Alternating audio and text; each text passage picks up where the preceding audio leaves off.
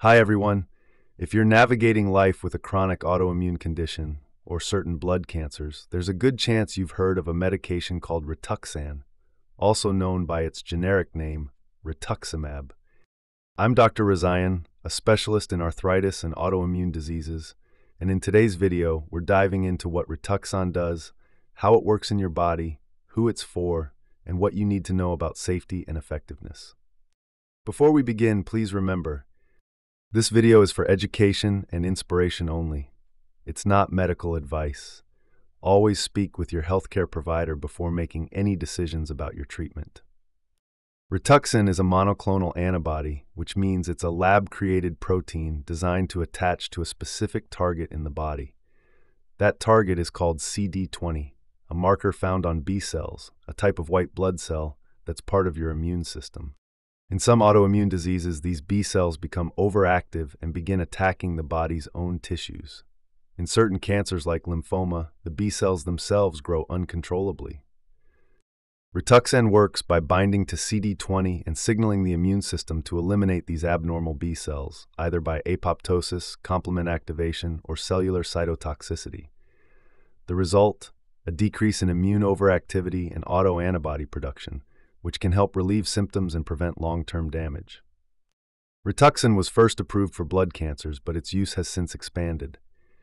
It's currently FDA-approved for non-hodgkin's lymphoma, chronic lymphocytic leukemia, rheumatoid arthritis, used when tumor necrosis factor inhibitors are not effective, granulomatosis with polyangiitis, formerly Wegener's, microscopic polyangiitis, pemphigus vulgaris, a rare blistering skin disease.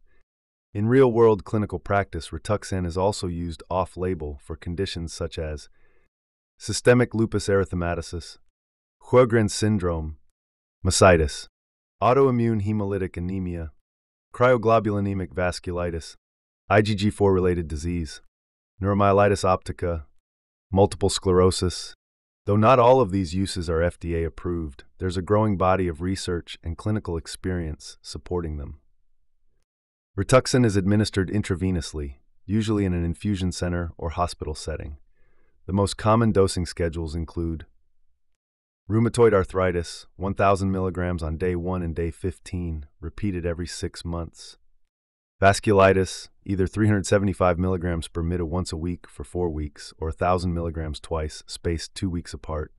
You'll usually get pre-medication before each infusion to reduce the risk of infusion-related reactions. This is one of its major advantages. You typically only need it once or twice every 6 to 12 months. Some people remain in remission for even longer. Because it depletes B cells for months, it allows for a break between treatments. That makes it ideal for patients who struggle with daily pills or weekly injections. In rheumatoid arthritis, Rituxan has been shown to improve joint pain, stiffness, and fatigue, decrease swelling and inflammation, slow or prevent joint damage, help patients who failed other biologics.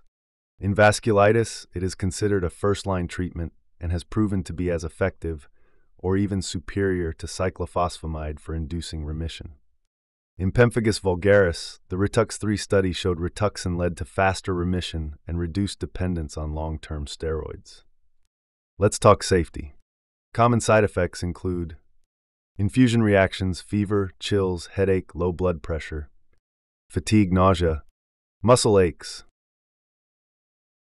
Serious but rare risks include severe infections, hepatitis B reactivation, progressive multifocal leukoencephalopathy (PML), late-onset neutropenia, hypogammaglobulinemia. Before starting Rituxan, your doctor will typically check complete blood count, liver and kidney function, hepatitis B panel, immunoglobulin levels, possibly tuberculosis or HIV testing. During treatment, your labs will be monitored regularly. Medication comparison: I4 every 6 to 12 months, moderate-high infection risk. TNF inhibitors, injection weekly to monthly, moderate risk. IL-6 inhibitors, monthly IV or injection, moderate risk. JAK inhibitors, daily oral, high risk. You might consider Rituxan if you have seropositive rheumatoid arthritis, You have vasculitis and need rapid control. You want a long-acting option. You've had side effects with other treatments. You have overactive B-cell-related disease. Tips: update vaccines before starting. Avoid live vaccines during and shortly after Rituxan. Report infections early. Notify your doctor of any neurologic symptoms. Final takeaway: Rituxan isn't a one-size-fits-all solution, but when used carefully and with proper monitoring, it can be a powerful tool. Its long-lasting effects and success in tough cases make it a valuable option. Thank you for watching. I'm Dr. Rezaian. Stay informed, stay curious, and stay empowered.